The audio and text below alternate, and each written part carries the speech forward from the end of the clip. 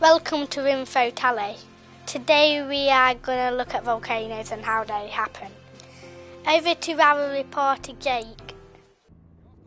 Thank you, Kyra. Here is Ashley, a volcano expert. Tell me, Ashley, what is a volcano? A volcano is like a chimney with a hole which goes down into the middle of the earth. What do volcanoes do? When a volcano erupts, it shoots out hot red liquid rock and ash. The hot rock is called lava. How many volcanoes are there?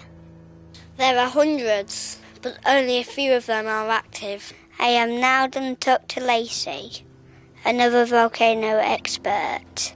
Lacey, can you explain what magma is? Magma is the molten rock inside the volcano. Tell us something about lava.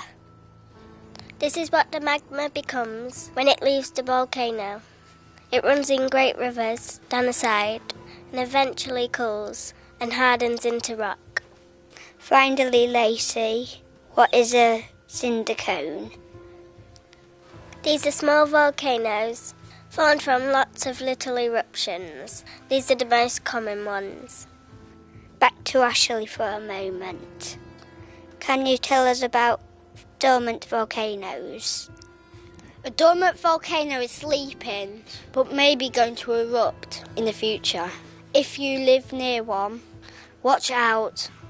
Thanks to our experts. Now back to the studio.